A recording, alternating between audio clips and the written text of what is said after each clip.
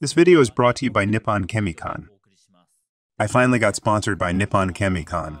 They have the biggest market share of electrolytic capacitors in the world. Firstly, an important update. The brand name of Nippon Chemi-Con will change. The brand name used to be Nippon Chemi-Con, same as the company name. But from today, it's Chemi-Con. At the same time, the logo also changes to Chemi-Con. When you use electrolytic capacitors and see their logo, please remember that their brand name has changed. As for the company name, it will still be Nippon Chemi-Con. Today I'm going to talk about electrolytic capacitors. Firstly, what kind of products are they used for? Let me explain. Almost all power supplies use electrolytic capacitors. Here's an ATX power supply for home-built computers. Let's have a look inside. This component, which is the first thing you see when you open the lid, is an electrolytic capacitor. There's a Chemi-Con logo. There's this large one here. And at the back of the circuit board, there are electrolytic capacitors with light blueprints. These capacitors are conductive polymer aluminum solid capacitors, high-performance ones. If you look closely, only the frame part of the Chemi-Con logo is printed. The roles of these electrolytic capacitors are stabilizing voltage and supplying power. Even when the voltage from the outlet fluctuates, this electrolytic capacitor can keep supplying power. If the electric load changes abruptly, the voltage stays the same, thanks to the electrolytic capacitors in the output part. As you can see, electrolytic capacitors play a very important part in supplying power. These days, there is a trend towards replacing electrolytic capacitors with film capacitors and multi-layer ceramic capacitors. However, for power supplies, I'm guessing they'll keep using electrolytic capacitors, especially for this part of the power supply. It's because an electrolytic capacitor can store a lot of energy. Capacitors in a power supply unit must withstand momentary power outage for 1 or 2 cycles. If you use something other than an electrolytic capacitor, it can't store enough energy to supply stable power to the load. If you want the same rated voltage and capacitance, electrolytic capacitors are a lot better in terms of price and size. It depends on the design and many other factors, so you can't generalize. But I want to say electrolytic capacitors are still very useful for power supplies. Okay, let's go into today's main topic, the types of aluminum electrolytic capacitors. Here are 3 types of aluminum electrolytic capacitors. Can you tell the difference? The one on the left is an aluminum electrolytic capacitor, the most common type. Electrolyte is inside. The one in the middle is a conductive polymer aluminum solid capacitor. It doesn't contain electrolyte. The one on the right is a conductive polymer hybrid aluminum electrolytic capacitor. It contains both electrolyte and conductive polymers. I'm going to disassemble them to see the difference. Firstly, a regular aluminum electrolytic capacitor. Let's look inside. Something in the shape of a roll came out. If you squeeze it, you can see some liquid seeping out. This is electrolyte. Even small aluminum electrolytic capacitors contain electrolyte. The liquid seeps out like this when you squeeze it. This is electrolyte. Let's see the structure. Electrodes and paper are wound in the roll. They're rolled to the end. Aluminum electrolytic capacitors are basically made of aluminum foil and paper. This is the anode aluminum foil, and this is the cathode aluminum foil. Between them is a piece of paper called separator. There's another piece of paper behind the cathode aluminum foil. The surface of the anode and cathode foils looks slightly different. You can't see with the naked eye, but if you observe the surface under an electron microscope, you can see bumps. The bumps expand the surface area. The anode aluminum foil has its surface treated and then oxidized. When the surface is oxidized, it becomes aluminum oxide, which works as dielectric. The capacitance won't be that much if you only put separators between the foils. That's why the paper is soaked with electrolyte. The electrolyte serves as the actual cathode. The electrolyte in the paper permeates into the surface of the anode aluminum foil, which makes the surface area a lot bigger. This is why the capacitance of the electrolytic capacitor is very big. Let me explain using a whiteboard. This is the anode aluminum foil. This is the cathode aluminum foil. This is the electrolytic paper, which works as a separator. The anode aluminum foil is treated to have rough surface, which increases its surface area. After the treatment, the surface is oxidized to become aluminum oxide, which is dielectric. At this stage, the capacitance is actually not that big. However, There's electrolyte in here. It permeates into the uneven surface of the anode aluminum foil surface, which makes it possible to effectively utilize the large surface area of the foil. This is why the electrolyte in electrolytic capacitors is called the actual cathode. Thanks to the electrolyte, which fits the rough anode surface perfectly, the capacitance of electrolytic capacitors is very large. I drew an equivalent circuit of a capacitor. In addition to a capacitance, it includes an inductance element and a resistance element. Especially the ESR, equivalent series resistance, is very important. I'll talk about it later, so please remember this term. The ESR affects the capacitor loss and voltage ripple. Next, let's take a look inside the conductive polymer aluminum solid capacitor. This is what's inside. Conductive polymers serve as electrolyte. It's solid. If you squeeze the roll, no liquid comes out. Pretty stiff. The container is not equipped with a pressure valve. Since this capacitor doesn't use electrolyte, the internal pressure won't go up. I'll unwind the roll. As you can see, the roll is stuck very firmly. You can hear the sound as I unwind the roll. Because there's no electrolyte between the electrolytic paper and aluminum foil, they have to be attached together very firmly. You can see there's a big difference between this one and the aluminum electrolytic capacitor that we saw earlier. There's no liquid inside. It's completely solid. A conductive polymer aluminum solid capacitor does not contain electrolyte. You don't have to worry about liquid leakage because of that. However, self-healing hardly occurs since there's no electrolyte. It's the downside. Another feature of this capacitor is the low ESR, which means the performance is good. Finally, let's look at a conductive polymer hybrid aluminum electrolytic capacitor. This is what's inside, a hybrid of conductive polymers and electrolyte. If you squeeze it, the electrolyte seeps out. Thus, it's a hybrid. The basic structure is the same as the electrolytic capacitors we saw earlier. This capacitor gets the best of both aluminum electrolytic and aluminum solid capacitors. The ESR is low, and since electrolyte's inside, a degraded aluminum foil will be self-healed. Let's learn about the ESR of an electrolytic capacitor using this circuit.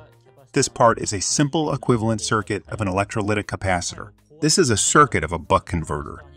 Charging and discharging current is always flowing in the electrolytic capacitor. Because of this charging and discharging current, the ESR produces heat inside the capacitor. The heat causes the evaporation of the electrolyte inside the capacitor, which makes the lifetime shorter. Naturally, we want to produce less heat. How? For example, connect another electrolytic capacitor in parallel. Consider ESR2. Then what happens to the current flowing in each capacitor? It's halved, which means the loss caused by the ESR will be 1/4. You can reduce the heat by splitting the current. Even when you use smaller electrolytic capacitors with twice more ESR, they will generate only half the heat. Another effective idea is to design a circuit that places the capacitor far from heat-producing elements. In this circuit, the inductor, power semiconductors, and the heat sinks of the power semiconductors. It's important to keep the capacitor away from such heat sources, so it won't be affected by heat. If you design the circuit with these ideas in mind, electrolytic capacitors will last 10 or 15 years, a lot longer than you think. On datasheets, they say electrolytic capacitors withstand only 10,000 hours or so, but it's a lifetime under very severe conditions. If you design the circuit considering cooling, capacitors will have a lot longer lifetime. Now let me talk a little bit about the lifetime of an electrolytic capacitor. A capacitor with electrolyte in it often ends its life when the electrolyte evaporates. The electrolyte evaporates and gradually leaks from the rubber seal in the form of gas. As the capacitor dries out, its capacitance decreases. In the case of an electrolytic capacitor with conductive polymers in it, oxygen gets inside and oxidizes the conductive polymers, which causes degradation. That's the first factor. Another factor is self-produced heat. Conductive polymers degrade due to heat. The heat is generated from the ESR. Generally, electrolytic capacitors, especially the ones that use electrolyte, are said to have a short lifetime. It's because they are used at high temperature, which makes the electrolyte evaporate quickly. When the electrolyte evaporates, the capacitance gets lower, and the capacitor ends its life. Also, never short-circuit a capacitor when you discharge it. It shortens the capacitor's life. Usually resistors are used for discharging, but this time, as an experiment, I'm going to short circuit to discharge the capacitor. The voltage is only 15 volts, so I don't think it'll be too bad.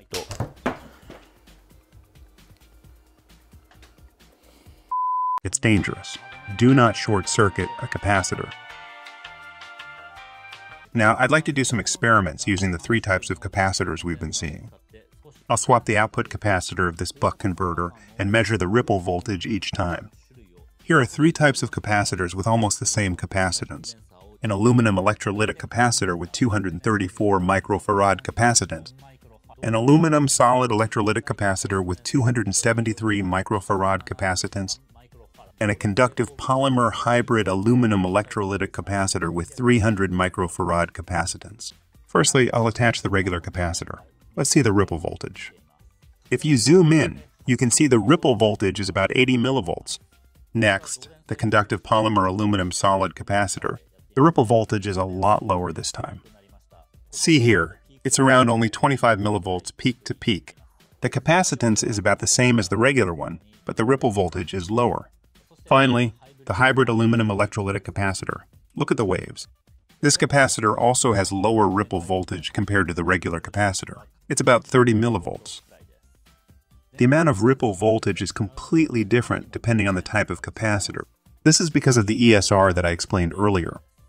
In order to reduce the ripple voltage of a regular capacitor to the same as the other capacitors with the circuit used for this experiment, the capacitance needs to be about 680 microfarad. Even then, the ripple voltage is higher than when a conductive polymer capacitor was used. So, in the case where you need to place a circuit in a small space, use solid or hybrid aluminum electrolytic capacitors. You may wonder if ESR should be as small as possible, but that's not always the case. Especially when a voltage regulator is equipped with a low ESR capacitor like in this experiment, the operation gets a bit unstable. This is a bit off topic, more about control engineering, but it's because the control of the DC-DC converter and the circuit parameters affect each other. In such cases, you can simulate the experiments using Chemi-Con's SPICE model. You can reduce the rework that occurs in experiments with actual equipment. You can find the link in the description. When using an electrolytic capacitor, you definitely should avoid reverse polarity. Wrong polarity can actually destroy capacitors. Be sure to connect the wires to the right polarity, especially when you assemble the circuit yourself. Before powering on, make sure that the polarity is correct. Now, to raise alert, let's see what happens if the polarity is reversed.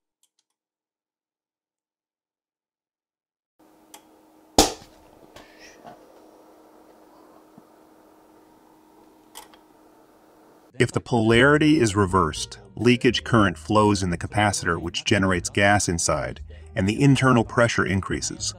Then the pressure valve opens and the electrolyte spews out. Ouch! A capacitor damaged by reverse polarity is very hot. Do not touch it. By the way, Chemi-Con capacitors have several types of pressure valves. This one has a cross pressure valve, and this one has a triangle pressure valve that looks like a German vehicle logo. They're easy to remember. Next, let's see how the characteristics of an electrolytic capacitor change depending on the temperature. I prepared an electrolytic capacitor buried in dry ice. I'd like to compare the discharge characteristics of this ice capacitor with one at room temperature. I'll add a discharge resistor in parallel with the capacitor and see the discharge characteristics. First, the capacitor at room temperature. There, you can see a normal RC discharging curve. Next, let's see the discharge characteristics of this capacitor in dry ice. This red wave represents the one cooled with dry ice. Let's see what happens. There, see. The yellow wave represents the capacitor at room temperature, and the red wave represents the cooled one. Their discharge characteristics are completely different. In the case of the cooled capacitor, the voltage drops abruptly to zero. Why does this happen? This is because the electrolyte inside the capacitor is frozen. With frozen electrolyte, the capacitor no longer functions. We used a regular aluminum electrolytic capacitor for this experiment. What happens if we use a solid capacitor or a hybrid capacitor? Let's see. In the case of a solid electrolytic capacitor, The discharge characteristics hardly changes. This is because the capacitor doesn't contain electrolyte. It's all solid, so there's nothing that could freeze inside. Therefore, the discharge characteristics don't change much. Lastly, a hybrid aluminum electrolytic capacitor. This one's also working. A hybrid aluminum electrolytic capacitor contains electrolyte, but it also contains conductive polymers, so the capacitor works even in this environment. The cooled one is discharging a little faster, though. The capacitance seems to be a bit lower. I think the electrolyte's frozen inside. As we've seen so far, a regular electrolytic capacitor doesn't function in an extremely cold environment. Other types of capacitors, such as conductive polymer capacitors and hybrid capacitors, are not so much affected. When you actually use capacitors in such environments, I recommend performing cooling experiments and reading datasheets beforehand. So, we experimented with aluminum electrolytic capacitors. We've seen several types, including conductive polymer solid capacitors and hybrid capacitors. Each type has its own characteristic and usage, so I hope you'll find what environment they're suited for. The best way to learn is to read catalogs. Everything important is written in here. Also, don't forget Nippon Chemi-Con changed its brand name to Chemi-Con. When you come across this new logo, remember they changed the logo. Thanks for watching.